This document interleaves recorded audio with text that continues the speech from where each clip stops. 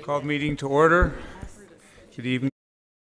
The Governor of the State of Illinois has declared a gubernatorial disaster proclamation in response to the COVID-19 outbreak, and all of the city of Elmhurst is covered by the disaster area. In light of the ongoing COVID-19 outbreak, the mayor of the city of Elmhurst has determined that an in-person meeting for the June 21 city council meeting may not be practical or prudent in light of the disaster. All of the aldermen on the city council participating in the June 21 city council meeting, wherever their location, shall be verified and determine that they can hear one another and can hear all discussion and testimony during the meeting. Now that I read that, we don't have anyone participating remotely, but it's always good to hear that. All right. Clerk Tamer, would you call the roll, please? Yes. Mulliner? Here. Brennan? Here. Varimus? Here. Deuter? Here. Dunn? Here. Hill? Here. Palumsky? Here. Jensen? Here. Toledo? Here. Cahill? Here. Park? Here. Conquest? Here. Estito's absent. 12 present, 1 absent, 1 vacancy. 12 present, 1 absent, 1 vacancy. We have a quorum. At this time, I'd ask that you all rise for the Pledge of Allegiance.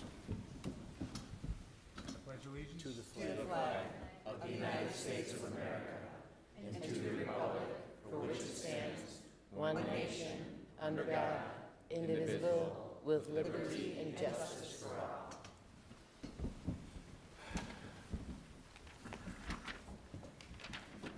All right, thank you. On to item 2, announcements. Are there any announcements this evening? There being none, we're going to proceed. Alderman Palumsky. Okay, I gotta pull out my information. I would like to announce that Alderman Jensen and I are hosting our first ward meeting, a town hall meeting, on Thursday night, 7 o'clock? Yep. Okay, 7 o'clock at City Council Chambers. And our focus will be the North York development, and we will have our development or business development coordinator, Aaron Jason, there, and also City Manager Grabowski. So we would like to welcome Third Ward residents, but also it's a public meeting, so anybody would be welcome to come. Hope to see you. Thanks. Thank you, Alderman Palumsky. Any other announcements? We'll move on to item 3, presentations. Item 3.1, ComEd Annual Franchisor Report, which we seem to do every year. We welcome Cynthia Thomas from ComEd. She is our External Affairs Manager for the North Region. Welcome, Cynthia. Please proceed. Thank you, Mayor. Thank you, everyone. It's so nice to be back. Good to see everyone in person. So again, thank you, Mayor, for allowing me to present a couple slides this evening, and welcome aldermen, particularly the ones that I haven't met yet. So we want to come and just kind of do a quick little review of what we do for Elmhurst. Again, I'm the External Affairs Manager. My role is to support the mayor and his team. So what that looks like, if there's escalated issues that come through the city, those come to me. Jim and I have a very good relationship, depending on what's going on. So we do that. If there are special events, things where we can support the community, we also work together on those things, energy efficiency. Let's see what else I want to make sure. We also can do, you know, if there's volunteers needed for different events, we'll also do those things as well. So just want to give you an idea of kind of what is ComEd doing here. And so this is my meet and greet. So I just told you who I am and how we support Elmhurst. A couple quick things I wanted to talk about before we get to the reliability report. And I don't want to forget to mention this regarding the reliability report that we're going to talk about in just a minute. I'm going to do just a quick high level here, but that is an annual report that I come to the city every year, and we go over what's going on with reliability in the city, what we did last year in terms of improvements, and then what we plan to do this year. And of course, I answer any questions related to that. So that's an annual meeting that we do every year. And it's a wonderful opportunity to come in at least once a year, if we don't see each other more than that, and talk about it one-on-one. Okay? For ComEd assistance programs, just want to give a little reminder here. We have home energy assessments. I talked about this the last time I was here. They are free. We would come out to your house, do an assessment, and then you would also get some free things attached to that, depending on what you need. And if you remember that, it was, I kept saying everything was free, free, free. Well, of course, due to COVID, we did not. We stopped for a period of time, and then we went virtual. Now we have both reiterations of that program available. If you go to that link, the Home Energy Assessment ComEd link, it will take you to a place where you can schedule either a virtual visit, if people are more comfortable with that, or we can come out to the house now, with the proper precautions. We can come out to the house now and do the assessments. I have done this in my home, and it's pretty wonderful, because if you don't have LEDs, you'll get them. If you have a problem with your aerator on your sink, we'll change it. If there are different things, your thermostat, we have a discount for that. There are different things that homeowners can get and businesses can get based on that assessment. So I encourage you all to please take a look online for that assessment and sign up and just get on the list. Wherever you fall, I encourage you to do it. And that's going to save you some energy, save you some money in the long run. So the other two programs I want to mention tonight was residential special hardship. For those who need it, there's some folks who struggled, obviously the last year. And this was a program that we've had for some years, and you could get up to $500 towards arrearages for your bill. So you have to go through the LIHEAP agencies to apply, but residential special hardship is funded. And, again, if you know someone or, seniors or military folks who might need some support, I would, again, encourage you to go online and take a look at that. ComEd.com/residential special hardship is the link for that. For the other one is nonprofit special hardship. Now you can get up to $2,000. An organization can get up to $2,000 to support their efforts. Again, application is online.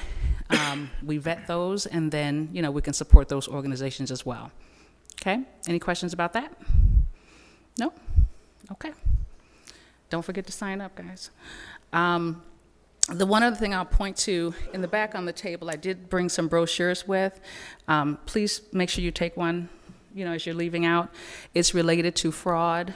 I think we've all heard about all the different kinds of fraud that's going on, and we are susceptible as well.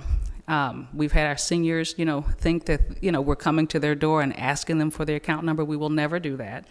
We have it, and we don't come to the door and collect money and things like that. So that fraud brochure will give you just some tips to just make sure that you are indeed speaking with us and the things that we will and won't do. So we want to make sure that residents are aware so that you don't get in a situation that you got to figure out how to get out of. Okay?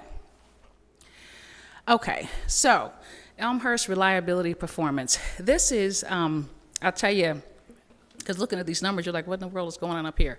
So SAFE, that's ComEd's, because we love acronyms. So it's System Average Frequency Interruption Index. So what that simply means is the average number of interruptions that a customer would have in a year. So this is looking at last year's numbers.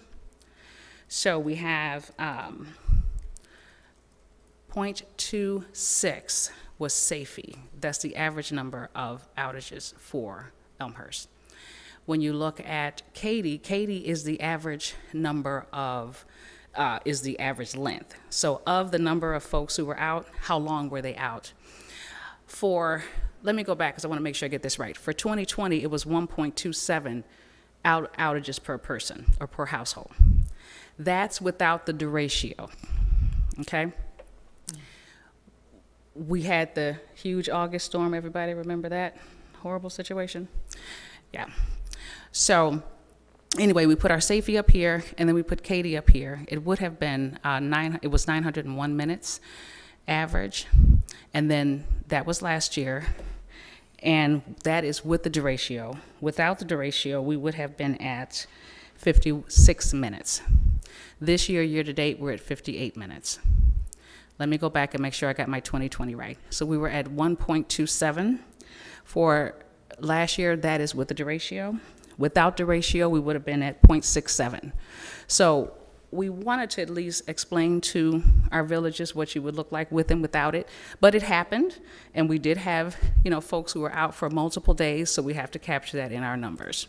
Any questions on that? And then year to date, you can see how we're trending. We're doing very well year to date. This is just a map that shows the circuits that serve Elmhurst.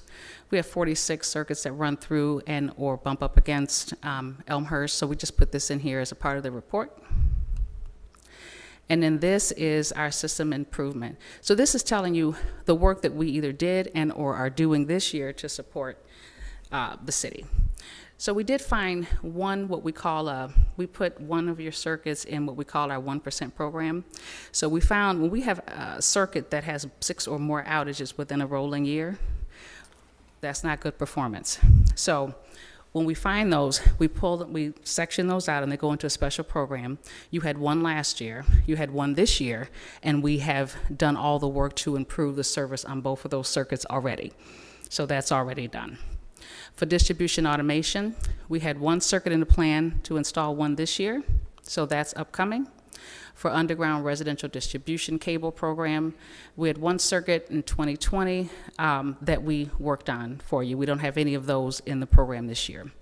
For the wood pole program, we had one pole in 2020 that we had to reinforce and or replace. And then we have circuit inspections.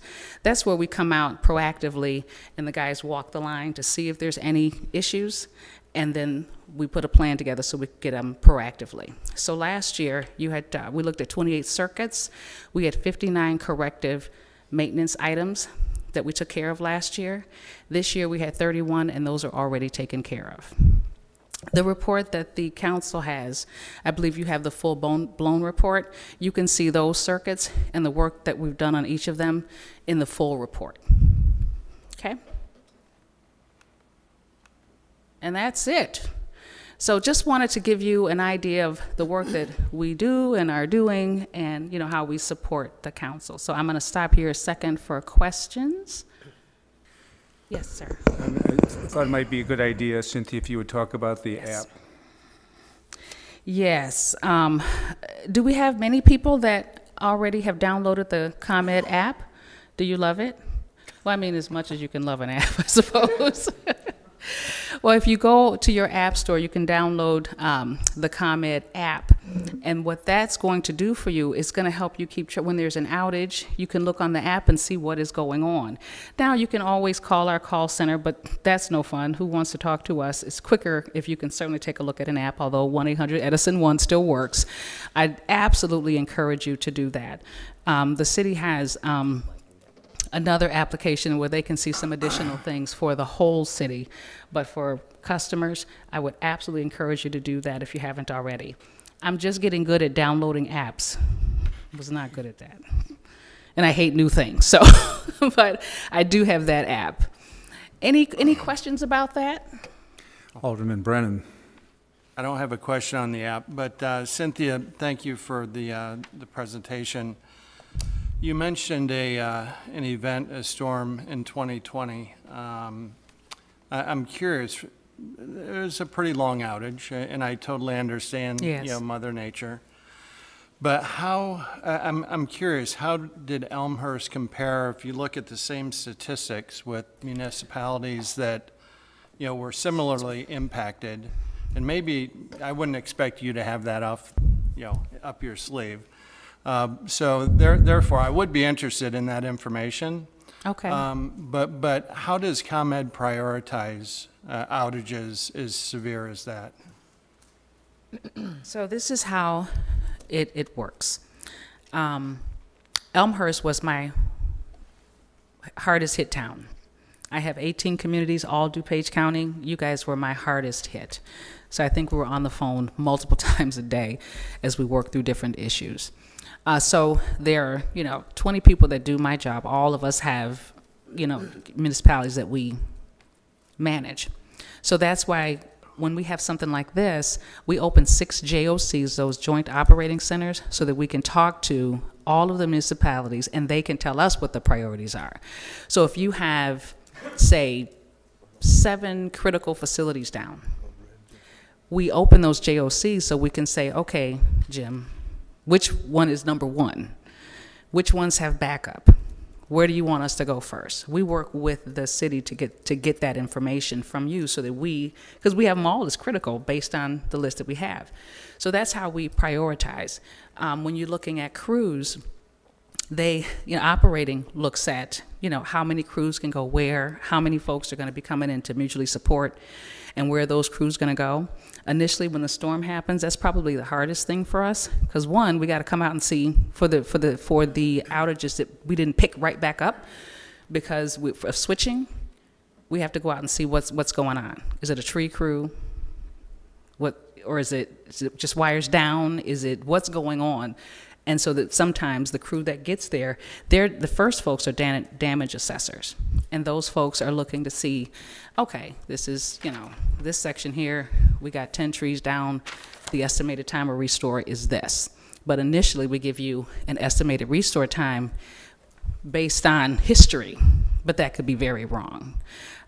So we prioritize based on the number of customers out, critical facilities. Is it a hospital down? We have to look at all of those things.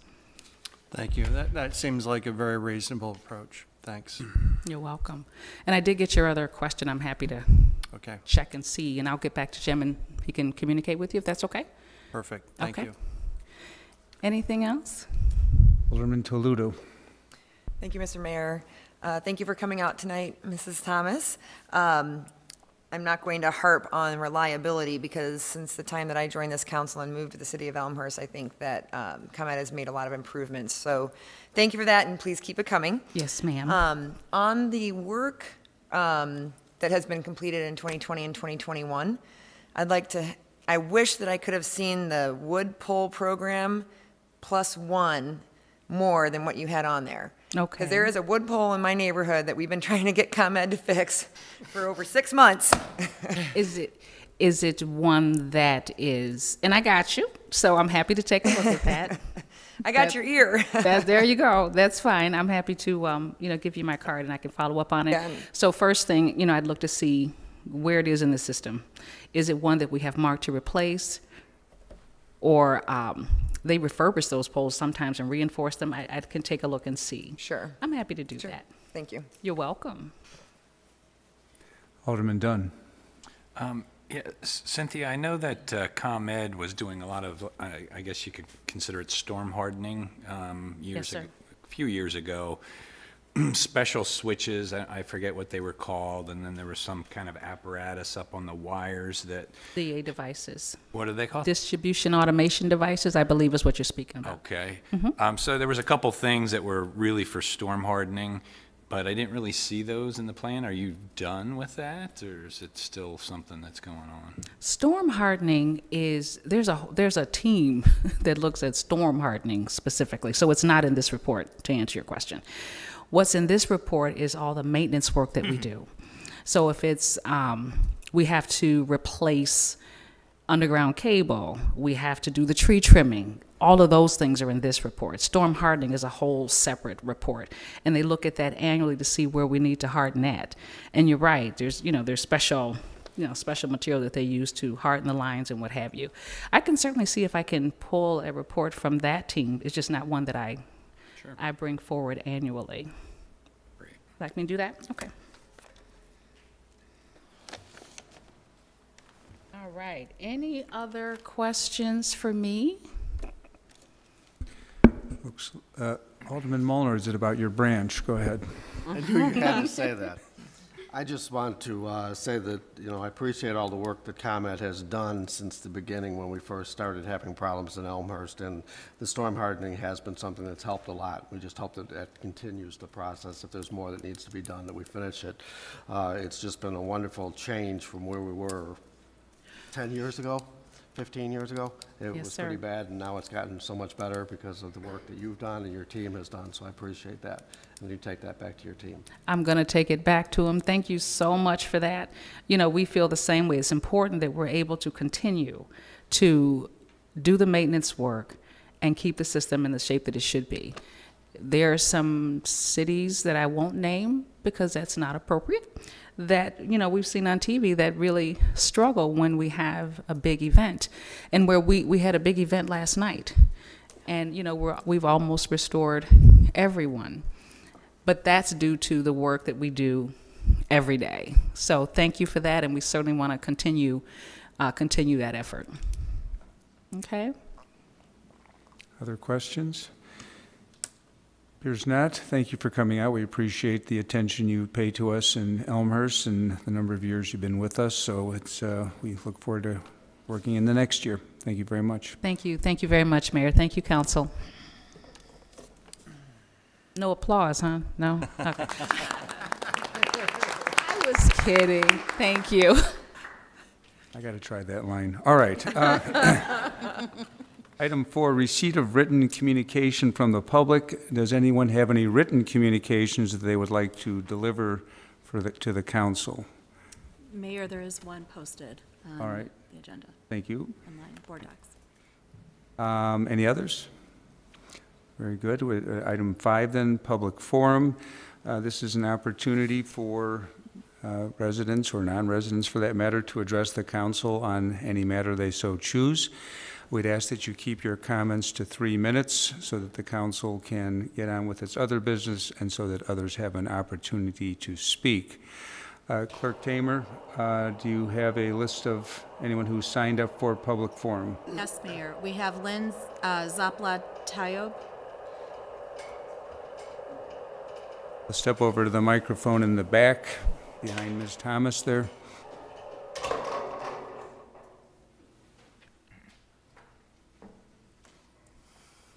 It's actually the one behind you there. Oh, okay. Thank you. If you'd state your name, address is optional.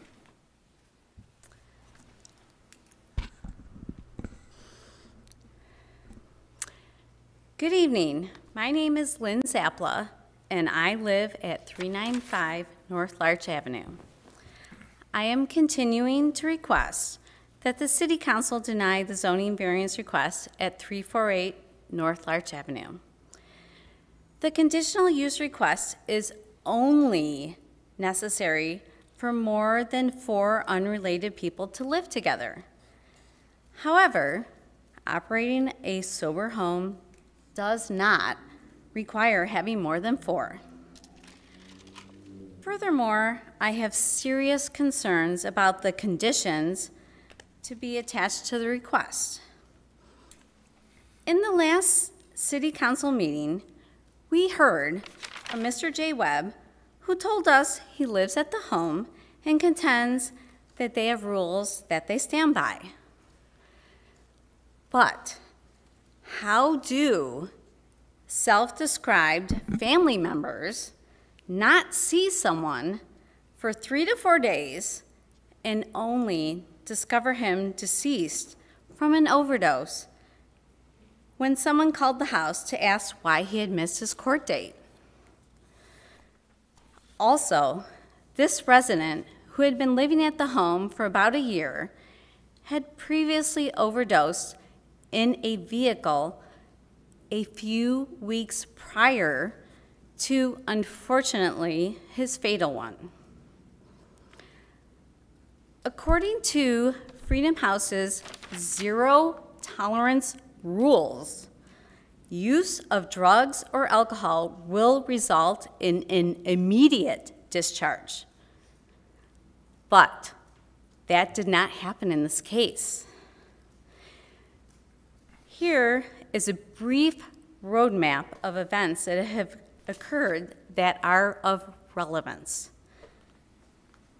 First, Mr. Webb and Mr. Vissian asked for a conditional use. Next, in the application, Mr. Webb detailed the house rules. Then, in a report dated April 27th, 2021, the DPC rescinded its November 2020 disapproval report and replaced it with a new report recommending approval with 5 conditions. One of the conditions being that all occupants must abide by the House rules. However, we know that the House rules were not previously followed because of the death of a resident and the fact that he wasn't discovered until much later, possibly days. Ms. Applet, you're over your 3 minutes if you could bring I it to will, conclusion. I will finish up. Thank you. This doesn't seem consistent with the family relationship that Mr. Webb described. When will be the next time I see an ambulance coming down the street? And I pray that it's not stopping at 348. I hope it's not soon. And I am sure that Mr. Webb's endeavors are well-meaning, but it doesn't seem the operation of the rules or conditions that currently exist provide support or enough safety. City Council members, I respectfully request that you vote against the conditional use permit for 348 North Larch Avenue. Thank you very much for your time. Thank you. Next, we have Ann Grelucky Anderson.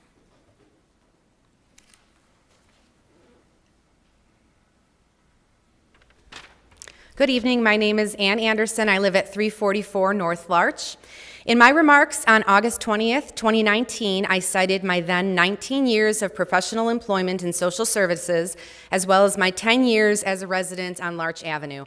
I take this opportunity tonight to restate 4 points that I've raised over the last 2 years. First, best practices and standards for operation. If you grant this precedent-setting ordinance in our city, how will you ensure the facility operates safely and in accordance with best practices for both its residents and its neighbors?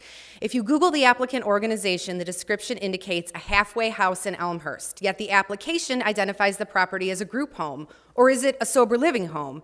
If the residence itself lacks a clear identity, how can it pursue best practices and standard for operation? There is a National Sober Living Association. There is a Commission on Accreditation of Rehabilitation Facilities. While it seems daunting in the face of a fair housing lawsuit threat to present the applicant with additional conditions, it seems that now is your opportunity to set this operation on the right course. If you do grant this variance, which I ask that you don't, I would request that you ask the applicant to pursue certification or accreditation either for the person running the program or the residence itself, both of which are lacking, to promote best practices and promote high standards for which Elmhurst is known. Secondly, the property value.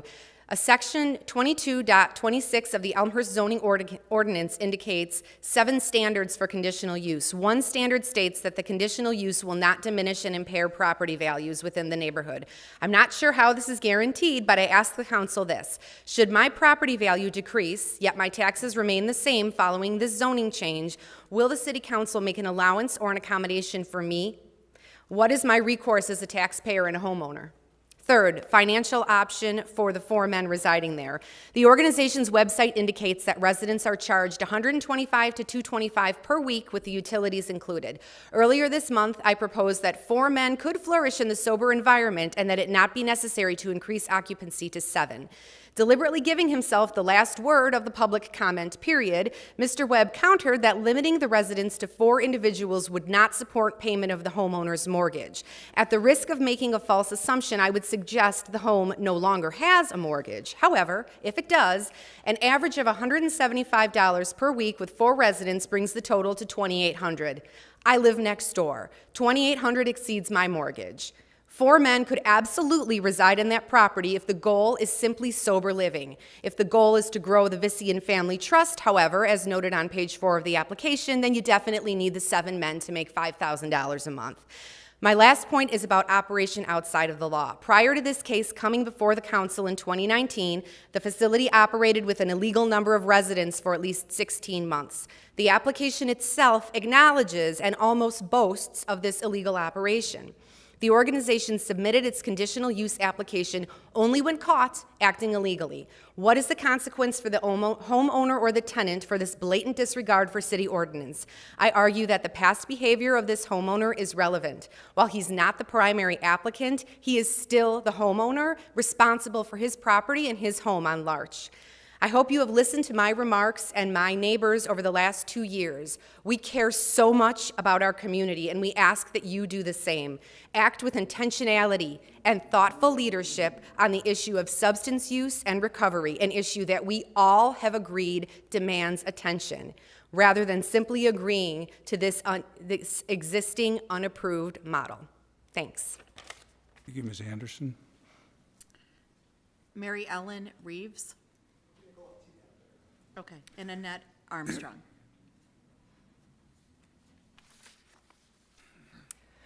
Good evening. My name is Mary Ellen Reeves, and I am the president of the Market Square Condo Association. Annette and I are on the board, and we live directly across the street from the Lennar construction and from the 195 construction that recently was completed. The construction of the Lennar building and the 195 building has brought a lot of traffic issues. The amount of traffic, the speeding down Addison, the accidents along Addison, the move-ins and move-outs on Addison itself. The subject of safety and traffic was brought up at a city council meeting before the Lennar building broke ground for construction. At that council meeting, the board talked about safety when adding so many more residents and cars to the area. At the time, we were told that a traffic study was going to be conducted. We have recently been told that the traffic study was delayed due to COVID. As you may know, our landscaping wall has been damaged 2 times within the last 3 months. One incident was because a car or truck backed up into the wall while doing a U-turn. The latest incident occurred when a driver tried to complete a U-turn in the middle of Addison. This driver hit one of our owner's cars, then hit the bench, destroyed the bench, and then hit our wall, destroying a large portion of our newly landscaped wall. Thankfully, no one was walking along the street, no one was sitting on the bench, no one was injured this time. The other problems we have on Addison, now that everything is complete in construction and people are moving in, are deliveries. For myself, we have 2 entryways in our condo building. If someone, a truck in particular, is parked very close to the exit of that building, it is very hard to see around the truck, causing people to swerve, stop quickly. So deliveries are definitely an issue, including Amazon, UPS, mail deliveries, FedEx. It's constant. And the problem is that if there's no parking there, they double park. And that is definitely an issue. Or park legally, or have a moving van taking up 3 parking spots in order to move into the front of the building. Those are very much issues for us. Double parking is common every day. One thing, rather than being part of the problem, I'd like to be part of the solution. What about making the alley behind the Lennar construction and behind the 195 building a one-way, a posted one-way going south, where you don't have to worry about cars going 2 ways trying to get through a very narrow alley? The other thing that I would like to suggest or think about at the ends of those alleys, especially if you're going south, put in some type of device like you have in the parking garage to let people, kids, moms, women with strollers know that a car is coming. Be alert, be aware, something vocal, something visual. Right now, yes, there's a stop sign posted, but kids are not going to watch that. So I would suggest that perhaps maybe that would be a good solution to the problem. I know we can't put speed bumps down Addison. It's on many days, it's like the Indianapolis 500 because people want to get across the tracks and they see that it's open and it's like, if I go faster, if I don't stop fully at the stop sign, I'll make it across the tracks. It's very much of a hazard for anyone walking there.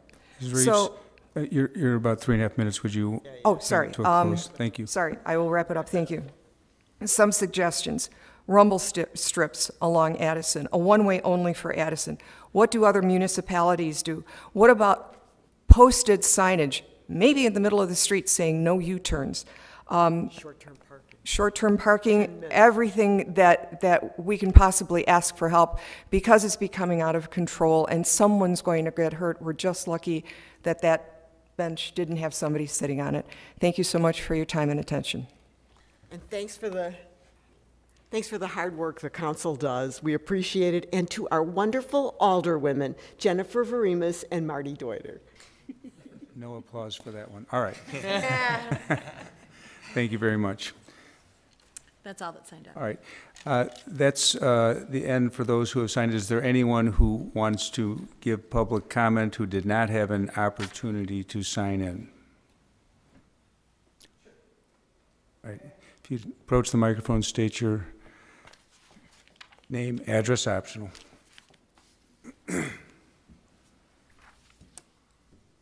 Thank you. I'm Mark Raffin. I live in Elmhurst here. Been coming to the meetings regarding the issue on Larch Street and the sober living home for as long as it's been an issue. And you know, on the two different sides of this, nothing. I always say that there's just nothing but empathy for the bad neighbor that the poor people of Larch Street have had, and that they don't have one now. Whether you had 4, whether you had 7, whether you had 15 individuals sober in there, what you've got is a bunch of people that are just sober, and the council's recognition that, you know, a state house at one end and just a guy sober in his parents' house is, you know, there's a whole bunch of gray area in between. I'd like to publicly just talk about my disappointment, though, that on one side of this issue, you have sober people. There's got to be 1,000 meetings going on in DuPage County, and who's here tonight? 5, 6 people regarding the sober house. And then you've got how many streets in Elmhurst? Where's all the people on Cottage Hill or Belden Avenue or Emroy Avenue or Armitage Avenue here talking about how important this issue is too? It's kind of a shame on both ends that only the people on Larch are here discussing it, and God bless them, and only the few people that are directly affiliated with the sober house are here. I'm surprised that there's not 1,000 people taking this issue very seriously on both sides of it, looking for support for something in between the two far extreme spectrum of sober living, and people that are concerned about what their neighborhood might be like if a little variance was made between 4 people and 7 people. Thank you. Thank you, sir. Anyone else? All right, we'll bring public forum to, oh, one more.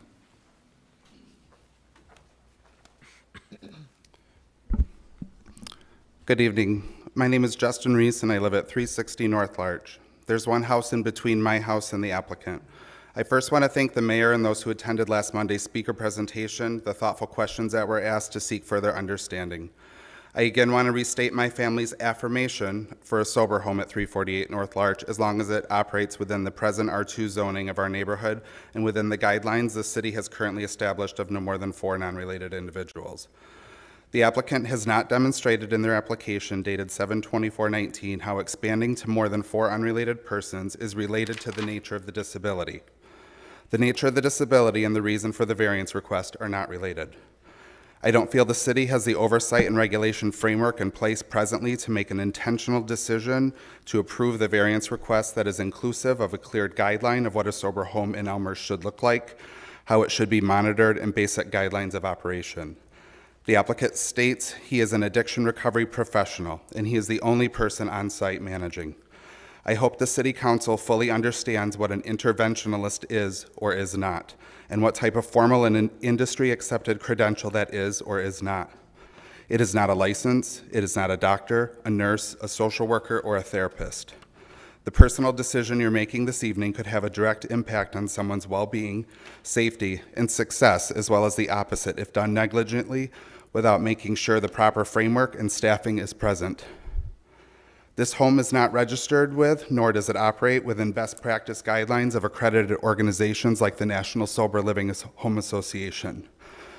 Carpenter Tools Ministries, EIN 201196665, had their federal tax exempt status revoked on May 15, 2019 for not filing the required form, as verified as of an hour ago on the IRS website. The applicant is not even in good standing as a nonprofit. We have been thoughtful in our education, our research, and for helping plan the best possible outcomes for our neighborhood.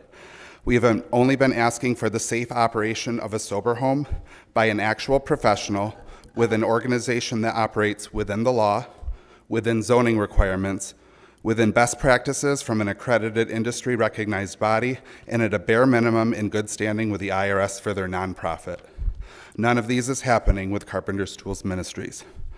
I again urge you to keep the sober home operations within the current R2 zoning for non-related persons. And I will end with, we have a non-credentialed house manager, we have a nonprofit not in good standing, and we don't operate under a nationally recognized sober living association and follow best practices. Thank you for your time and your attention. Thank you. I keep thinking, anyone else? Mr. Webb?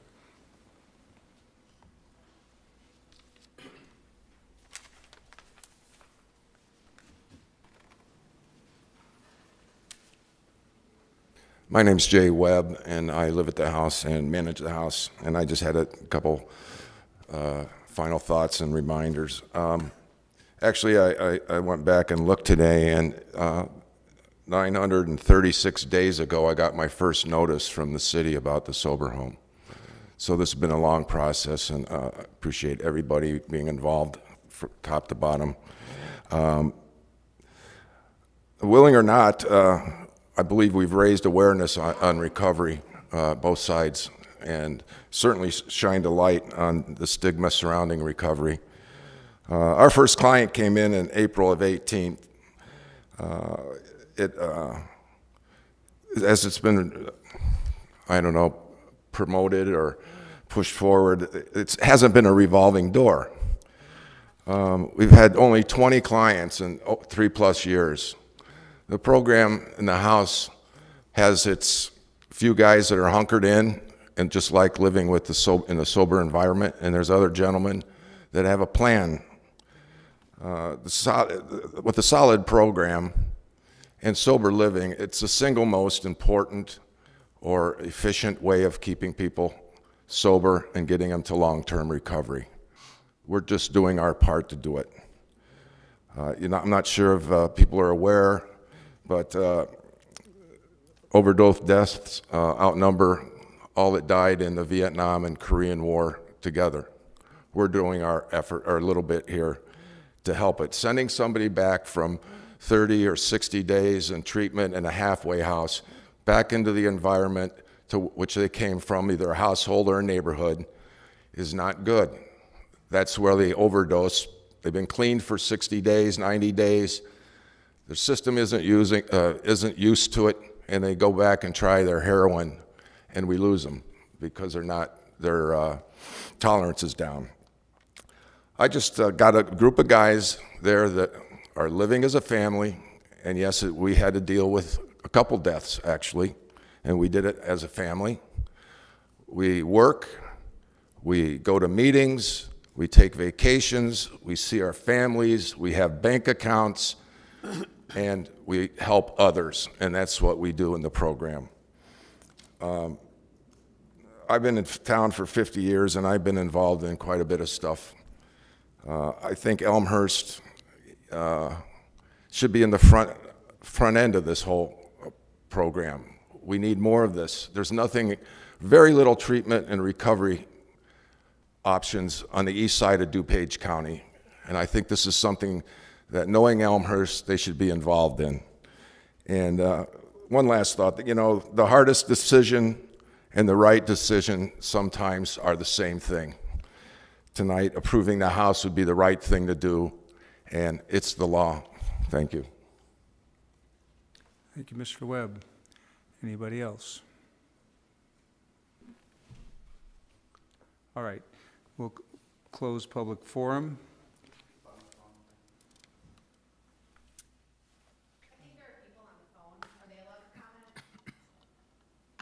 Are there people? Is anyone on the phone? I don't know if we can even dial in. Anyone? Mike Kopp, do you know? There weren't people on it, but some might just be listening for some of the things on the agenda, if they want to speak public comment or not. Is there anyone on the phone line that wants to make public comment? Last call on the phone? All right, we'll close public forum then. Moving on to item 6, the consent agenda. Is there any item on the consent agenda that any alderman wants to pull for further discussion or to vote against? Alderman Palumsky. Item 6.16. Item 6.16. And I'm going to, anyone else? I need to say something. We are getting texts that there are people saying that they are on the phone, but they can't, that you can't hear them. Well, hold on a second. You're looking at it with Mike Stenson? Yeah, is this, It's not that, no, they're on the line up above. all right. I don't know what's going on, but that's what we're hearing. Thank you. Let's just pause for a minute.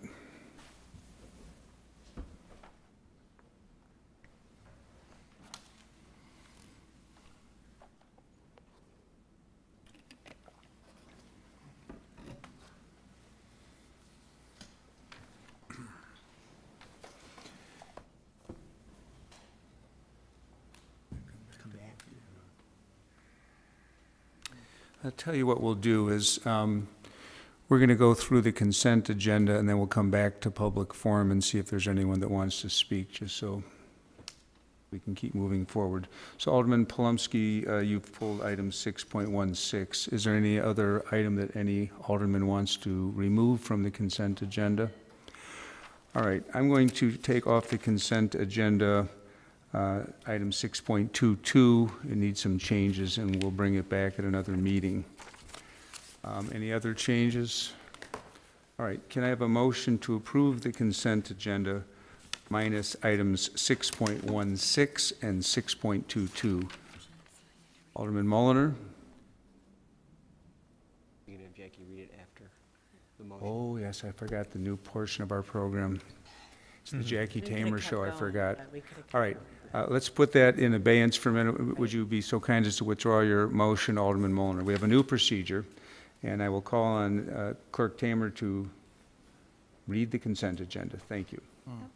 Okay, 6.1, minutes of the executive session, meeting of the Elmhurst City Council on June, Palumsky and Park. 6.5, case 20, P20, conditional use permit for planned unit development, Dermody Properties, 837 South Riverside Drive, final PUD approval. 6.6, case 21, P07, District 205 Transition Center, conditional use permit, 407 West St. Charles. 6.7, report, AT&T IP Flex SIP service proposal. 6.8, adopting a disclosure compliance policy. 6.9, report, Elmhurst History Museum letter of intent, 388 Carroll Lane. 6.10, report, Elmhurst City Center 2021 events. 6.11, report, Second Amendment to the Comprehensive Intergovernmental Agreement between the City of Elmhurst and Elmhurst School District 205. 6.12, 2021 Storm Sewer Geopolymer Lining Project. 6.13, report, Native Area Maintenance and Restoration. 6.14, report, TV inspection truck. 6.15, an ordinance granting an amended conditional use permit for a planned unit development and approving a final plat of subdivision for the construction of 2 industrial buildings at the property commonly known as 6.15 to 6.35 West Lake Street, Elmhurst, Illinois. 6.16, an ordinance granting. That's right, thank you. 6.17, an ordinance amending section 29.10 entitled Wastewater Service Charges of Chapter 29 entitled Private Water and Sewer Systems of the Municipal Code of Ordinances of the City of Elmhurst, Illinois. 6.18, an ordinance extending temporary executive powers pursuant to section 3.16 of Elmhurst Municipal Code and pursuant to 65 ILCS 5/11-1-6. 6.9, ordinance approving and authorizing the execution of a non-exclusive license agreement by and between Elmhurst Running Club, Inc. and the City of Elmhurst, DuPage, and Cook Counties, Illinois. 6.20, an ordinance waiving bid and authorizing the issuance of a notice of award purchase order for the purchase of new traffic signal controller equipment. 6.21, a resolution approving and authorizing the execution of a professional services agreement with Copcor Pro LLC for workers' compensation consulting services. 6.22 is removed. 6.23, a resolution authorizing the issuance of a notice of award for the 2021 streetlight pole painting project. Project number 21-19. 6.24, a resolution authorizing the purchase of one ground-level loader trailer to replace unit PW-128T. 6.25, a resolution authorizing the purchase of one Husqvarna FS 500-D 48 horsepower diesel saw with a 26-inch cutting blade. 6.26, a resolution authorizing the issuance of a notice of award and authorizing the execution of a contract for the base bid of the 2021 pavement striping program. A resolution, 6.27, a resolution approving and authorizing the execution of a renewal contract for the 2021 crack sealing and seal coating program. And 6.28, a resolution authorizing the issuance of a notice of award and authorizing the execution of a contract for the 2021 pavement patching program for the city of Elmhurst. Thank you. Clerk Tamer. Take a breath. Alderman Molnar with a motion to approve. Do I have a second? Alderman Cahill, second. Clerk Tamer, would you call the roll? Mulliner? Aye. Brennan? Aye. Verimus? Aye. Deuter? Aye. Dunn? Aye. Hill? Aye. Palemski? Aye. Jensen? Aye. Toledo? Aye. Cahill? Aye. Park? Aye. Conquest? Aye. Mosquito's absent. 12 ayes, 0 nays, 1 absent. 12 ayes, 0 nay, 1 absent. The consent agenda passes minus items 6.16 and 6.22. So we bought a little time here to see if we can resolve the other issue. Alderman, City Manager, do we have a procedure? Yeah, first let me apologize to those residents on the line who are wanting to speak. What we're going to do is we're going to disconnect the line and we're going to redial in. So if you would disconnect, hang up, and give us a couple of minutes to reset that connection and then dial back in, and we should be able to hear their comments. All right, so about a minute, we're going to, before they dial in? Yeah, a minute or two. My cop is resetting it as we All right, speak. so we'll hold on that then. So you have 6.16. That's hanging out there. You know, item 6.16. Right now? Up to you. Might as well. All right, while we're waiting on that, so we're disconnecting the line. We'll go back to public forum, but let's go back to item 6.16. Clerk Tamer, are you prepared to read the ordinance? Thank you. Resolution. Sorry? The ordinance, 6.16. Yes. Yes. An ordinance granting a conditional use permit for the development of an educational institution on the property commonly known as 407 West St. Charles Road, Elmhurst, Illinois, which is the District 205 Transition Center. All right, I have a motion to put this before the council. Alderman Palemski, second by Alderman Mulliner. Alderman Palemski. Thank you, Mayor. This is an ordinance that accompanies 6.6. It's a report about the transition center for 205, which used to be the Park District building, the Abbey. Our committee has recommended approval of the report. We also did recommend that we suspend the rules so that District 205 could proceed a little bit more quickly with their building process. The reason why I'm pulling it is because it ended up in the consent agenda, and because it's an ordinance, it should be a little bit more prominent and isolated, so it is in a different portion of the agenda. So I just wanted to make sure it was pulled from the consent. Yeah, and we would have to approve the 6.6 before the 6.16. Other comments on 6.16, questions, debate? There being none, Clerk Tamer, if you'll call the roll. Mulliner? Aye. Brennan? Aye. Verimus? Aye. Deuter? Aye. Dunn? Aye. Hill? Aye. Palemski? Aye. Jensen? Aye. Toledo? Aye. Cahill? Aye. Park? Aye. Conquest? Aye. 12 ayes, 0 nays, 1 absent. 12 ayes, 0 nays, 1 absent. Item 6.16 passes.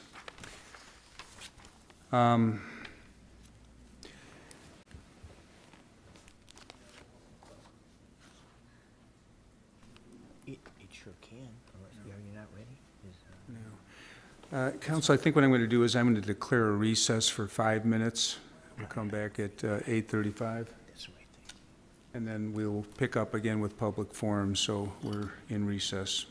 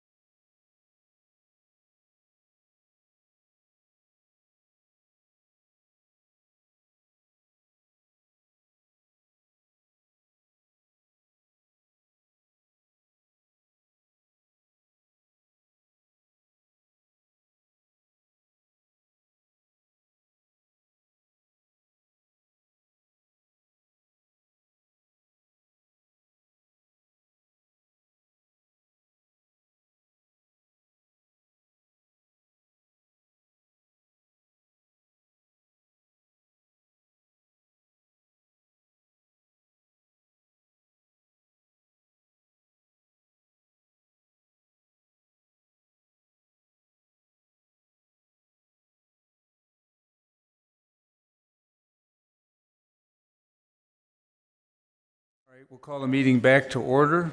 We're going back to public comment. I don't know how we have a list of people on the line. Well, we'll just have to be polite and see who goes first. I'd say alphabetical order, but you don't know who's there. So I know Kathleen Sullivan's there, so I can start there. Are you there, Ms. Sullivan? I am. All right, if you'd like to state your name and proceed with public comment. Sure. Kathleen Sullivan. 1 second. It's hard to do this with the phone. It's coming back in my ear. Anyway, first I'd like to say after last night's storm, that was always the biggest fear, was that water would come in your basement while you were hiding from a tornado. So you can all, who had something to do with it, be proud of what you did to fix and address flooding in Elmhurst, because we really didn't have a lot of complaints on our flooding page last night about water, mostly just about the tornadoes. So just keep that all in mind. ComEd, since you're there, thank you again for what you've done. It's a lot better than it was a decade ago when we started looking at all these things. But my main issue tonight is to talk about Eligo. And we didn't get the original letter from Eligo, but we did get one from ComEd. We opted out on time, several days before the due date, and kept a record of our confirmation number. We found that we're still having Eligo appear on our bill, even though we opted out. So we called Eligo on Friday twice, because in between we called ComEd. They said they have the original confirmation number, but somehow we're still being billed by Eligo, and they didn't return my call, the second one that they promised, on Friday. They said they'd call by 6. So then I emailed them again yesterday, and they didn't return that call by the end of the day today, which I suggested would keep me from doing public comment tonight. So you really have some problems with the company you hired to aggregate electricity, and they need to be addressed. And they aren't responding to the people who don't want to be their customers.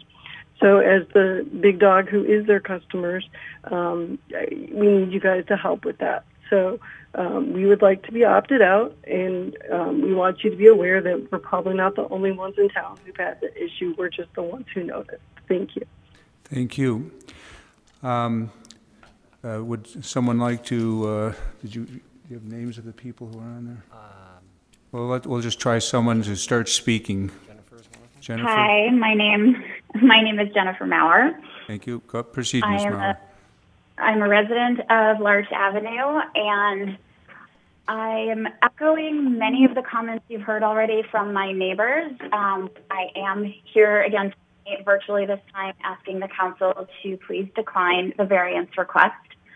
I agree wholeheartedly with Mark Raffin that absolutely Elmhurst should be on the front end of providing housing and providing support to people in recovery. And I, in part, agree with the applicant, Mr. Webb, that you need to do the right thing.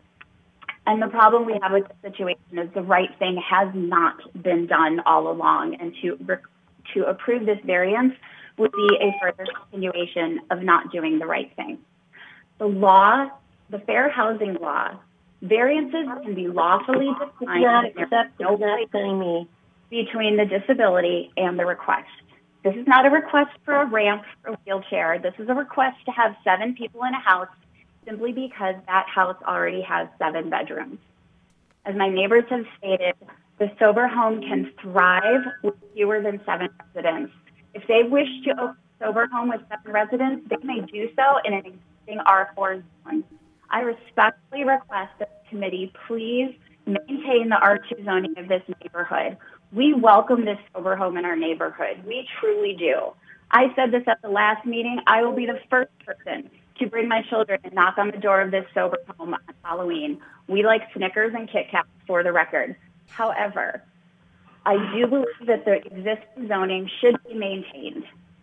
And I ask Mr. Webb to hear our concerns.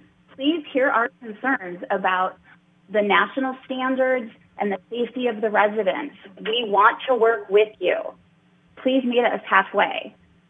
That said, I do ask that the committee please keep the existing zoning until such time that the residents of this neighborhood are more comfortable with how this home is run. Thank you. Thank you, Ms. Mauer. Is there another person on the line? Is there anyone? I think she disconnected. I think she disconnected. All right.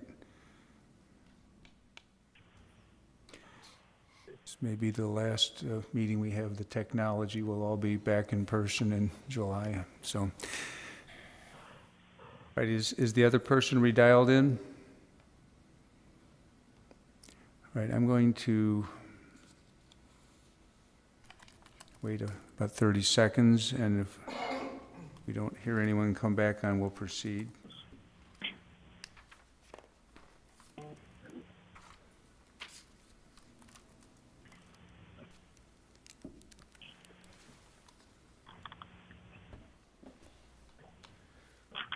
All right, we're going to close public forum for the second time tonight. See how that goes. We'll go to item 7, committee reports. Clerk Tamer, would you read the report? Point of order. Did we take care of 6.22? I pulled 6.22. We're going to bring it back another time. It's off for the night. Did someone just dial back in? No. All right. So we're going to go to item 7, Clerk Tamer. 7.1, rather. Therefore, the Development, Planning, and Zoning Committee recommends that the City Council approve the requested conditional use permit with 5 conditions.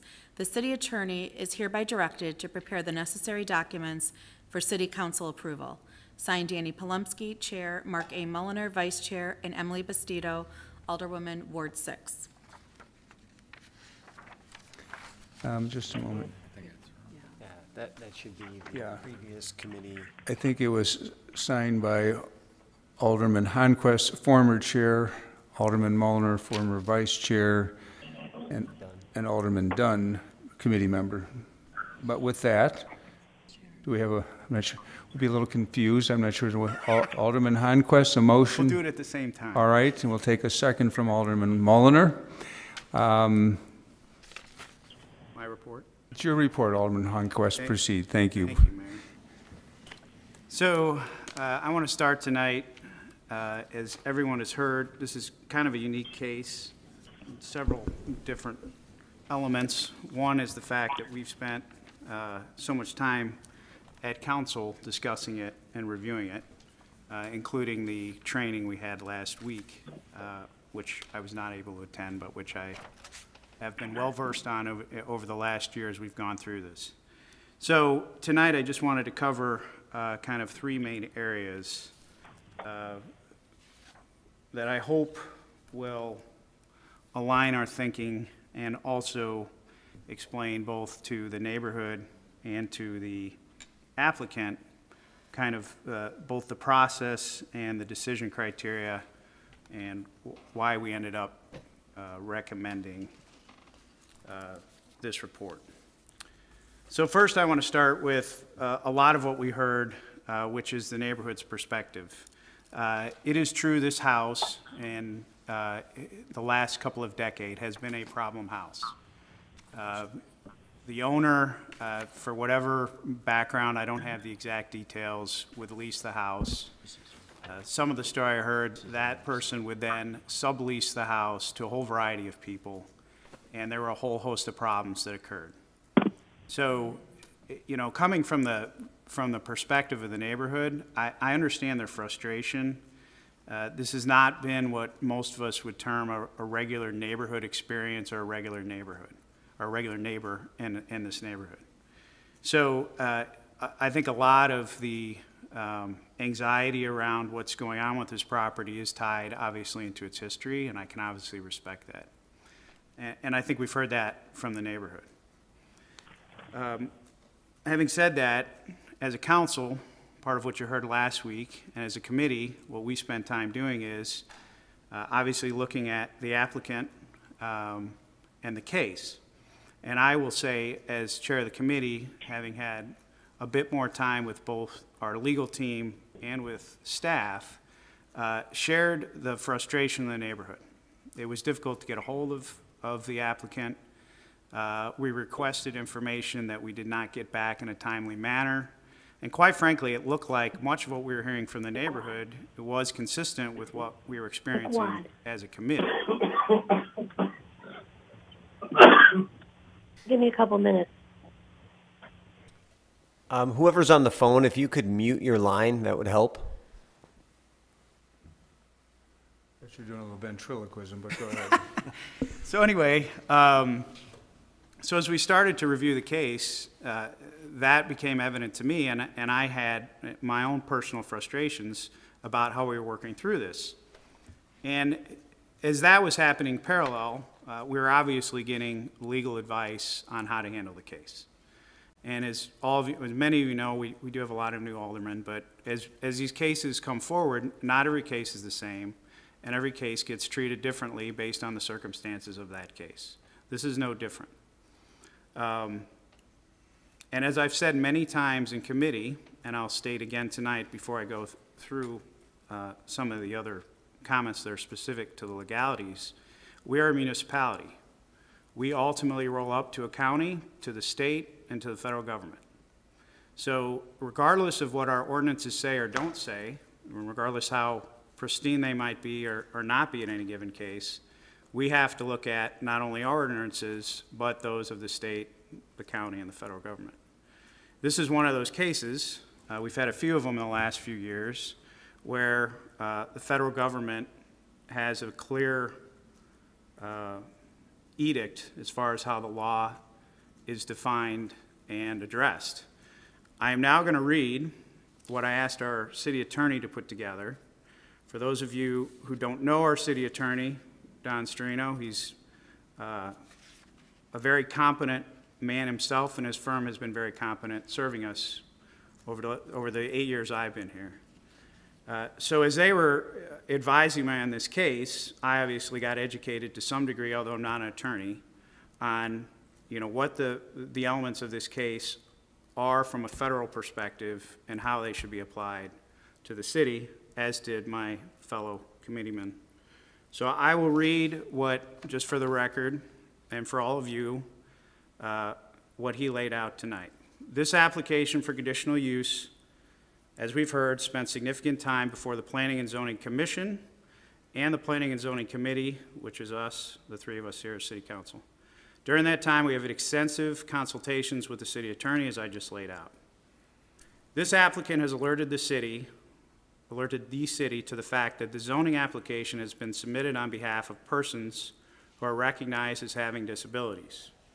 The applicant has raised to the city its rights for reasonable accommodation from the city's zoning ordinance pursuant to certain federal statutes, the FHA, Fair Housing Act, and the ADA, Americans with Disabilities Act. The city is fully aware of the federal rights provided to disabled under the FHA and the ADA. This is a highly factual inquiry and involves a technical legal analysis in light of existing federal case authority interpreting these federal statutes. I'll point that out. Again, I'm not an attorney, but I trust the attorneys we have, and I spent some time talking through this and challenging this when we were in committee, and I would agree with that statement. The city is also aware of a similar case involving very similar issues arising from the Village of Hinsdale that is the subject of 2 lawsuits presently pending in federal court in Chicago, Trinity Sober Homes versus Hinsdale and the Department of Justice versus Hinsdale. These cases provide the city with directly analogous illustrations of the operation of the FHA and the ADA in relation to zoning issue accommodations to disabled persons seeking to establish sober home facilities in areas zoned as single-family residential. It also appears that the city's current ordinance restricting single-family group home occupancy to 4 unrelated persons with disability is also likely unconstitutional and not enforceable. It is the untimely decision the city It is ultimately, I'm sorry, not untimely, it is ultimately the decision of the City Council as to whether it should grant the application and accommodation to allow 7 unrelated individuals to reside in a single-family residence in an area of the city zoned for single-family residences. If the city were to deny zoning applications, city needs to show legitimate governmental interest in denying reasonable requests for accommodation and show the burden imposed upon the city for accommodation. This is very difficult. We can have questions and talk about it, but our ability to do that is a mountain to climb. I believe the applicants, this is our attorney Andy Acker, I believe the applicants' FHA and ADA disability rights require the city to allow them the accommodation requested in the application for conditional use permit. Those are the last of his comments. So, excuse me. This was completely consistent with what we discussed. It was in the committee notes. For anyone that want to go back, I actually asked Attorney Acker in committee to summarize what he just put in writing again so that it was into the record and so everyone understood that element of what we're discussing. So that was my second piece. My third piece is I want to address what I've heard from the community, which is, have you guys thought through this? Do you really understand this? I don't think they're unfair questions, especially given some of the legalities and complexities of this. So I also don't want it to seem like we're hiding in some way or fearful of a federal lawsuit, because I don't think that's why we made the decision we made. That simply informed us of a set of laws that we had to consider, as all of us do. As Andy stated, we have the ability tonight to decline this and let the chips fall where they may. It's his recommendation that doing so, we'll end up in a lawsuit, but that is our right as a council. So in effect, his point to me is this is a business decision, and if we think taking on both the applicant and the federal government is a good business decision, and we think we have a case, then that's our decision. Having said that, my third point, as I mentioned previously, I don't want people thinking we're kind of hiding behind a federal set of laws or pursuit of a lawsuit. I'll give my own personal experience. My first job was in a group home, 22, in inner city New Orleans. It was a very tough scenario. I learned a lot about group homes. I learned a lot about not-for-profits.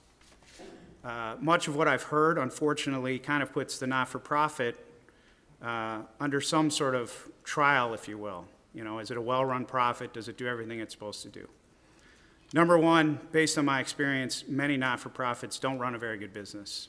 They're mission-oriented people. They set up shop. They try to do the best they can. They raise money as they can. I'm still involved in the one I worked with.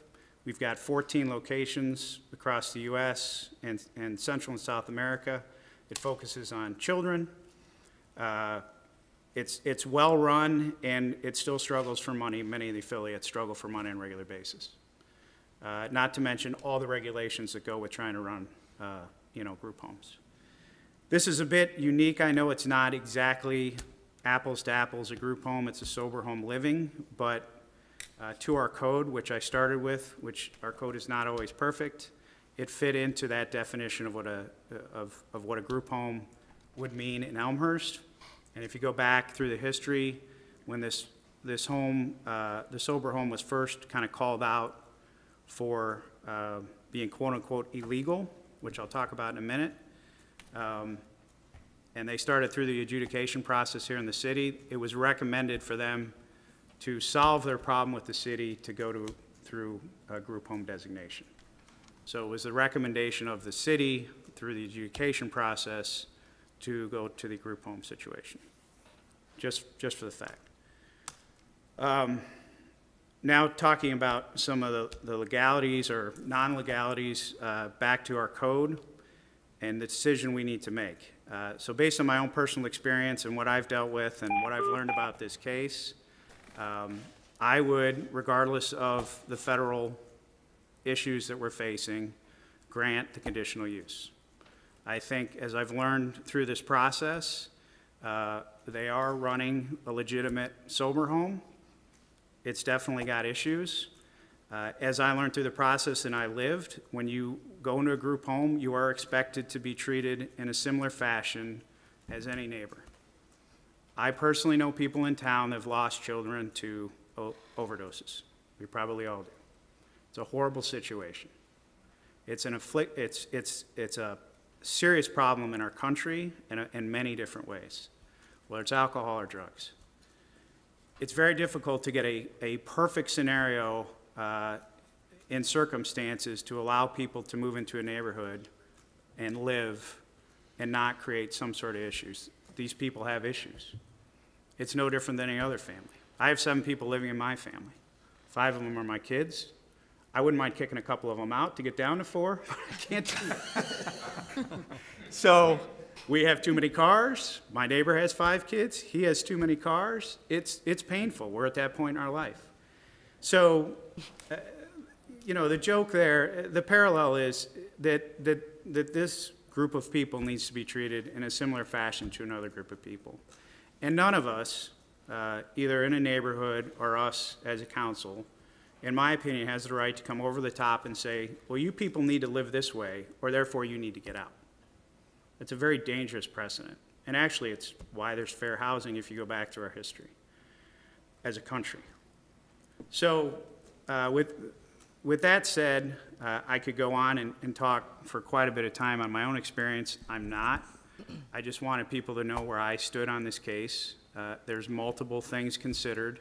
It's not a knee-jerk reaction. I think we're, as a group, well-educated on the issues that came before us. As everyone knows up here, the commission at the time they heard the case denied it. So we had to look at that, and that was in the forefront of my mind when I started going through it. Well, this should probably be denied based on what the commission recommended. So we spent a lot of time on this trying to understand it. We've had other cases like this that, you know, we've reversed because we got educated through the process. So for all those reasons, I ask for your support for the committee report tonight and hope that we can put this issue to rest and move forward. Thank you, Mayor. Thank you, Alderman Honquist. Other comments? Anyone else want to speak on the issue? Alderman Dunn. Yeah, I will speak since I did sign the report. Just a couple things. I think Chair Honquist did an excellent job of kind of delineating where we've been with this and some of the reasons why the report was signed. I think well, we have, as a city, we have rules, and as a city council, and we need to follow our rules. By right, any home can have up to 4 unrelated people. You go above that, you need conditional approval for it, and conditional approval, to turn that down is to be pretty compelling. You know, not that we believe that these people could cause problems. That having these type of people and more than 4 of them is going to be a problem, whereas less was not. So I think we need to follow our rules, and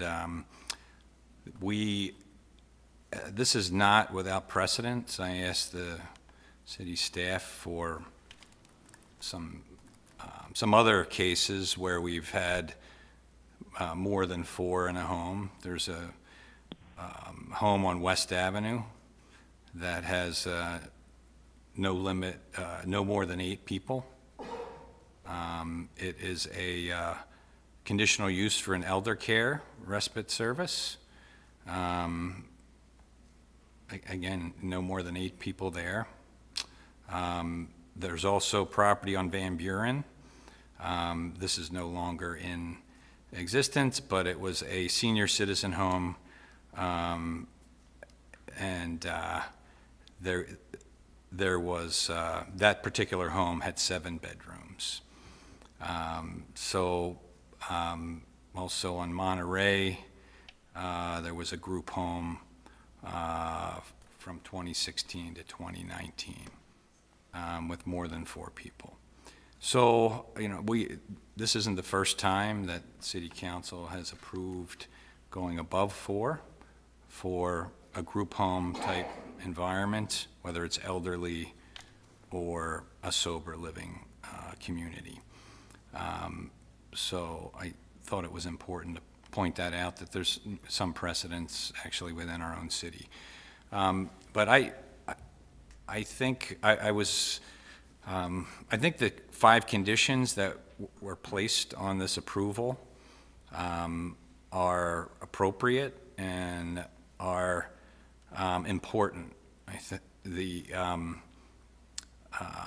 this place has 7 bedrooms. They asked for 7. They could have up to 8, but they only have 7 bedrooms, so that's the limit. The applicant indicated that very rarely do they get up to that amount, and the average was 4.5, between 4 and 5 people, because there are people residing in the house, getting in a better state, and then moving out, and others are moving in. So there is flux in who is living in the home and trying to support the other residents there. I know that one of the conditions is to abide by the house rules. Certainly tough to enforce, but we do have a copy of their house rules, and I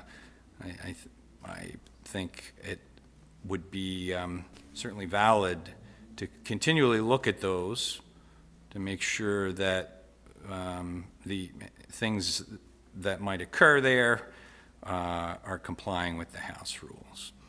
I know there was a lot of residents were concerned about the ownership and if it turned over, and could someone else come in and operate a sober living home. So we have conditions to limit that, and I think those are important as well to address the residents' need or concerns, and to really give the applicant what they're asking for their business, for their nonprofit, for their mission to occupy this house so that they can serve their clients.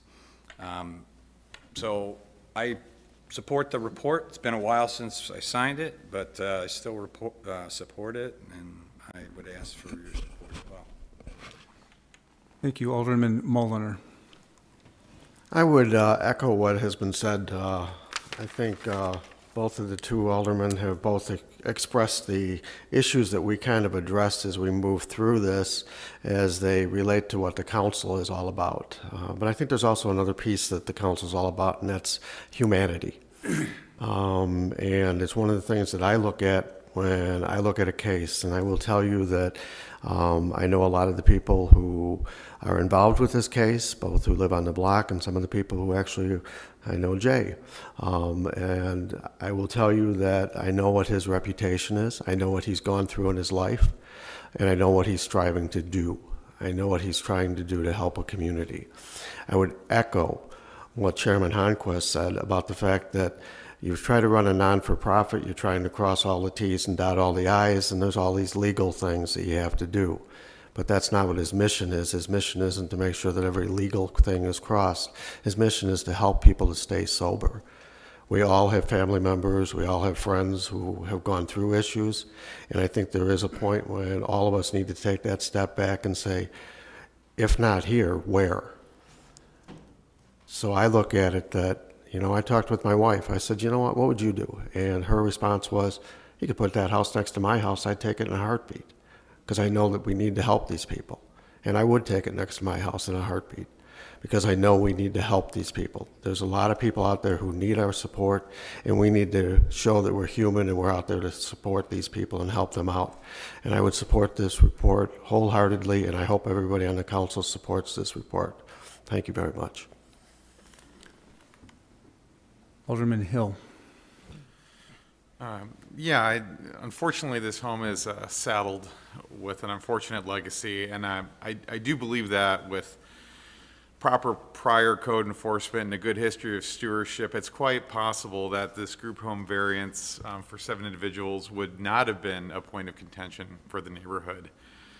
And if this variance were to be approved, I can easily imagine a scenario where there's a lingering possibly antagonistic situation within the neighborhood.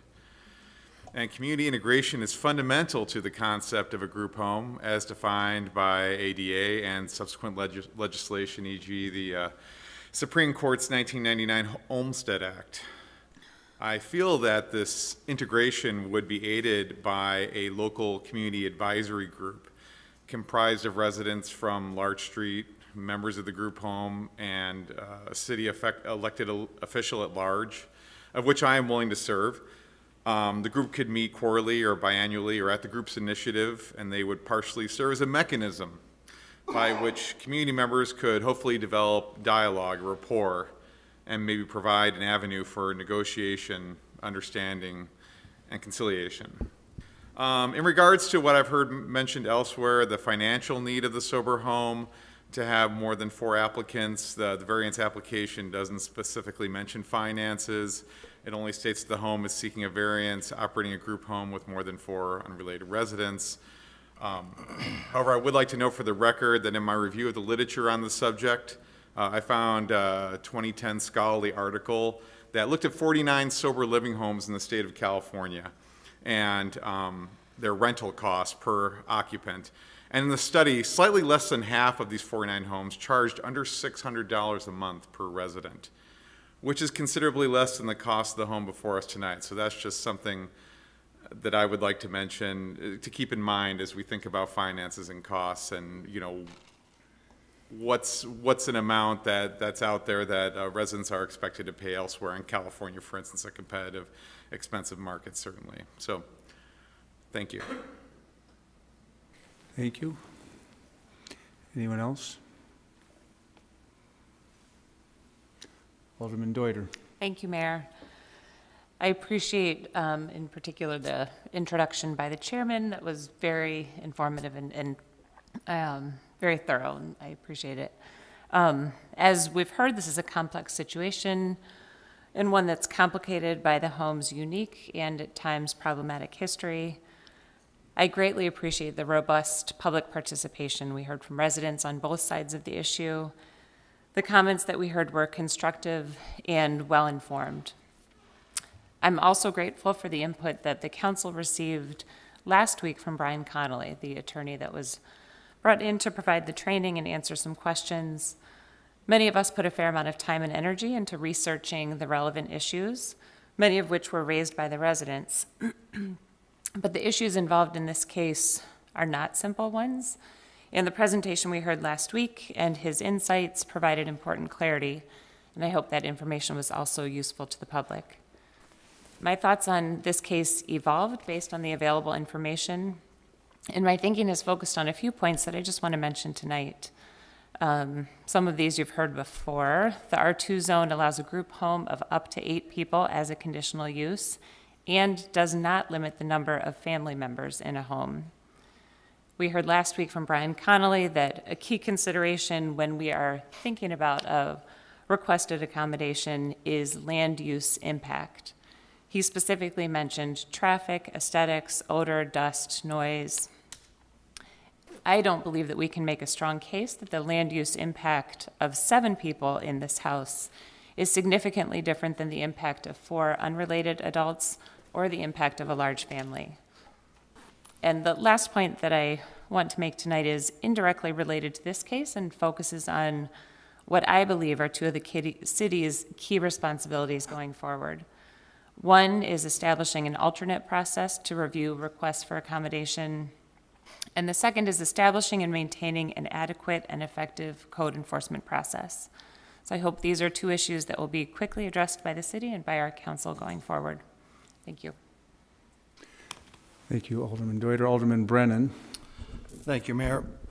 So my prepared remarks are out the window because all the points have been made. So well done on that front. I've been on both sides of this report and really appreciated the extra time for the council to consider all the information that was before us. And I came to the conclusion I was predominantly against the report originally, not because of the sober home, but it was predominantly because of the behavior of the homeowner. And so, you know, I'm one that I typically don't like to reward bad behavior. I think it's a bad precedent. That said, you know, with all the information that was reviewed, you know, I flipped back and forth. And quite honestly, you know, I come back to foundational points such as, you know, the Fair Housing Act, American Disability Act. These are laws that we have to abide by. I definitely believe that Elmhurst should be a law-abiding community. I also would like to believe that Elmhurst is an inclusive community, and there is a need for a home like 348 North Larch. So, you know, another point that got me to supporting this report tonight was I do have a lot of confidence in our city attorneys. I think they've weighed in on this. They've looked at this in a very thoughtful way. There's no one better to understand, you know, the complicated laws in our nation, FHA and ADA being quite complicated. So I'm not going to sit here, I'm not an attorney, I'm not going to sit here and try to interpret that, but listen to all sides and you know, take guidance. When we had the Committee of the Whole, Brian Conley was mentioned. The information from that meeting was invaluable to me. It was very consistent with the guidance that we've gotten from our city attorneys. And for those reasons, I am in support of the report tonight. It wasn't an easy decision, but you know, that is my rationale. Thank you, Mayor. Thank you. Alderman Palumski. Thank you, Mayor. Like Alderman Brennan, I don't need to tap into any prepared comments. Everybody addressed them. I really appreciate Alderman Honquest's introduction and walking through all the components and the thought behind this decision and the recommendation. I want to touch a little bit on what Alderman Deuter said about another process. I agree. I think there are multiple ways in which this could be handled in the future, but I also would argue that just as a university's board of directors or regents are not involved in a specific accommodation to like a course substitution, perhaps subjecting requests like this to multiple elected and or appointed officials may put an applicant through some unnecessary scrutiny, depending on the situation. So I think that's something we need to think about in the future about how we address future fair housing access requests. And especially one piece I don't think I've heard addressed or read in any of the documents was how can the city defend for unrelated adults living together? I understand there are old laws based on shenanigans of operations when there were 4 or more unrelated adults, but realistically, it's pretty hard to say that we would deviate from a fundamental process or fundamental foundation for housing to say that 4 unrelated people can live together, but 5 can't. It's really hard to explain why one could be acceptable and one isn't. So I feel like that's one piece we haven't really just dug into, but there are a number of issues that have been raised. I really appreciate the work of the committee, commission, staff, and the involvement of the residents and the advocacy, and at least I know we have raised awareness of the need for individuals in recovery to be part of our community. And I do want to acknowledge, I don't think any of the residents who have come forward not in support of this application have been against individuals in recovery, or it's really truly, as it's been pointed out by multiple people, the history of this property and the past experiences that I think have been driving people's concerns. I support this report, and again, I appreciate everybody's work on it. Thank you. Thank you. Alderman Park. Thank you, Mr. Mayor. My hesitancy in supporting this permit is, well, and first off, I support everything everybody does to try to help one another, make connection, move forward. The mission, I think, is wonderful, because everybody wants to have someone else give them a helping hand. But based on the behavior of the homeowner who has not acted in good faith and continues not to in recent years going through this process, I am not confident that the first three conditions will be something that will be able to be a condition, because I don't see right now that there's any sort of oversight mechanism, and the structure of the policy or any transgressions of house rules are made. And I feel fearful that if we move forward with as is, that it would not provide the support, there was not enough structure to provide support and safety for the program to succeed. And I would hate to see it not succeed because of there not being ownership of these different key pieces to make sure that it would be successful.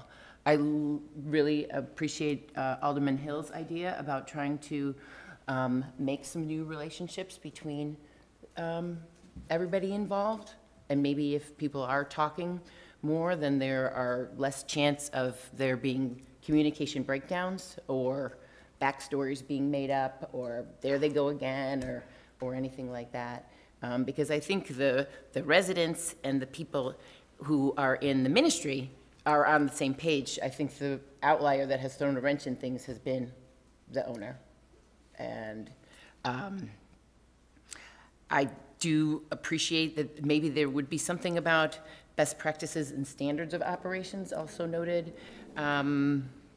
There's been a lot to learn in this process. And I'm also confused about the legalese, because I specifically wrote down and heard Brian Connolly say last week that sober living homes are subject to the same building code limitations on occupancy as any other use, and may be subject to further size limits by local codes. And that local government does have authority to limit on-street and on-site parking, ability to inspect for maintenance, and I don't know how to develop that with this report, so that's all. Thank you, Alderman Park. Anybody else? All right. I see no other comment coming forward or request to speak. I'll ask Clerk Tamer to please call the roll. Mulliner? Aye. Brennan? Aye. Verimas? Aye. Deuter? Aye. Dunn? Aye. Hill? Aye. Palumsky? Aye. Jensen? Aye. Toludo? Aye. Cahill? Aye. Sorry. Park? No. Conquest? Aye. Bastido's absent. 11 ayes, 1 nay, 1 absent. 11 ayes, 1 nay, 1 absent. The report passes. Although I don't participate in debate, I would like to acknowledge the council dealing with a very tough issue. I'm very proud of the council and how they approach this. I had many calls, probably talked to about 90% of the aldermen, and I was very impressed by how people dug in on this issue to educate themselves. I'm also thought the community, I spoke to a number of members of the community, they've been here. I thought it was very productive, and I appreciate that kind of constructive input. I do want to point out that, as many of the aldermen have said, we're not afraid of a lawsuit. We have to be mindful of them, but we undertake an oath that we will follow the law. And I think that's what we need to do, and we're doing it here. I am an attorney, and I believe that we are doing what we are required to do. I've talked with Alderman Palumsky and Deuter in particular, and some other ones. I'm not sure the conditional use is the right way to go as we go forward. The criteria for conditional use don't really apply that much to this kind of request for a reasonable accommodation, so maybe we can take those lessons into the future. It's been a long process. I've only been involved for maybe 6 months. Some have lived it longer. I appreciate the committee's work on this. In particular, I hope that the neighbors will come together. I know it's not what you wanted. I hope that Mr. Webb seems like a very approachable and thoughtful person, and Mr. Alderman Hill has offered to volunteer his services, so I hope there'll be some dialogue, and if there are issues, Mr. Webb is, I hope, will be accessible, and Alderman Hill will be if you need him, or maybe Alderman Dunn too. He's got two aldermen for every ward. So with that, I thank you all for your time on this issue, and I know people spent a lot of time. We're going to move on to item 8, reports and recommendations of appointed elected officials. 8.1, Mayor. I just have 2. The reminder, the application process and will not be extended again for 5th Ward Alderman vacancy is June 30th. Information available on the website. 2 is because of the event, I guess they call it, we had last night with the storm. I would once again remind residents to go to our website and sign up for Code Red in case there actually is some emergency information. You will be contacted instead of trying to contact somebody else. Item 8.2, City Manager Grabowski. Thank you, Mayor. I do have a few items. One, I do want to recap last night's storm for the council. So late last night, we did have quite a storm come through DuPage County, and we had a couple events that we were watching. Fortunately for Elmhurst, the storm kind of split around us, and citywide we fared pretty well. We did have the Palmer Drive underpass fill with some storm water, and portions of the Route 83 underpass as well. But it drained down fairly quickly, and we got it cleaned up to make it passable. We had 3 calls for street flooding isolated from that, so all in all, I'd say pretty good.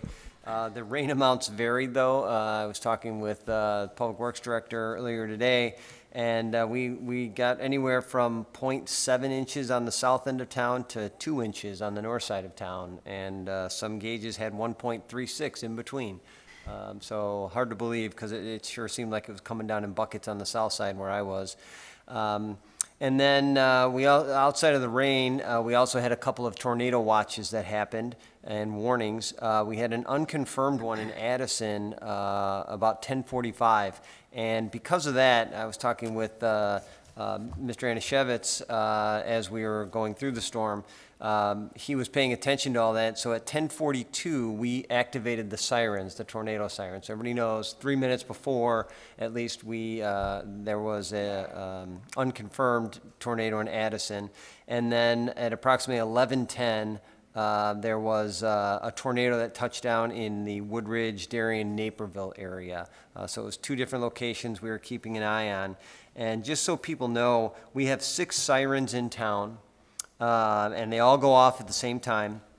DUCOM activates them upon a call from either the police chief or the fire chief.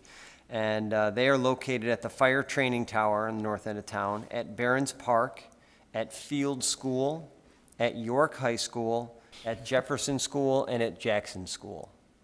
So 6 locations throughout town, and they are tested first Tuesday of every month, 10 o'clock, they go off. So we did fare well, as I said. Unfortunately, some of our neighbors to the west did not. We did send 2 police officers out to Woodridge last night upon their request to help with some patrols. And we also offered up some public works chipper crews today, but Woodridge had what they needed, at least for today. We'll keep them in mind, though, as the mutual aid for public works calls go out this week. Anything we can do. I've reached out to the managers there, said anything that you need, let us know. We're happy to do that. So I do want to thank everybody who was on shift last night. I know that when something like this happens, we have patrol officers go to kind of the eastern side of the community and keep an eye out. They're trained weather spotters so that they can see if there's any funnel clouds forming or anything like that. If you have any further questions, please let me know. I'm happy to answer those. A couple more items. Definitely some good news. We were recently notified that the stormwater project at on Swain Avenue has received the APWA Chicago Metro Chapter Project of the Year for Environment, less than $5 million. So that's the Sailor Swain Villette Stormwater Improvement Project. So congratulations to the Public Works Department, congratulations to the City Council for approving that and funding that. It's a great project, and as we know from last night, our projects work, and it's a good thing they're in place. Next, we're in the process of working on the bike bridge, pedestrian bridge over Route 83 on the north end of town. And as everybody knows, we put in for some grants a couple years ago and did get some significant funding for it. We continue to apply for grants, and most recently, we put in for an ITEP grant for the design, the Phase 2 design. And we put in for a grant of $176,000. We were just recently awarded that money, and IDOT is including an extra $22,000, which will cover half of the 20% match. So then the city will be on the hook for another $22,000. So we got $198,000 in grants for the Phase 2 design of that. Once that's done, we are continuing to apply for federal grants to try to get the remainder of the construction funded. And last, but certainly not least, the neighborhood roll call program continues. This week, Tuesday, tomorrow at 7 o'clock, neighborhood roll call will take place at Jackson and Sailor. And on Thursday, it will be at Crescent and Arlington. So please come on out. They've been very well attended and very well received, of course. And it's fun to see all the neighbors out there. That's what I have, Mr. Mayor. Thank you. That's a lot. Thank you, City Manager. On to illusory item 8.3. So I remember to ask if anyone else has reports, any other elected officials. Alderman Mulliner. I just want to make one comment about last night's storm. It's just kind of a reminder to the public, if you've got any grates in your front yard or in your parkway or on the streets, would you please take a couple of minutes, walk out there and clean those out? That helps us prevent the flooding in the streets and on the parkways. It's helpful. We don't have enough crews for us to actually go out and clean up every single one of them. So if you can each take a little bit of responsibility, it helps out a lot. Thank you. Thank you, Alderman. Any other reports? Item 9, other business. Is there any other business to be brought before the council? Seeing none. Item 10, adjournment. I'll take a motion to adjourn. Alderman Brennan, second Alderman Honquist. All in favor say aye. Aye. Any opposed? We are adjourned. Thank you.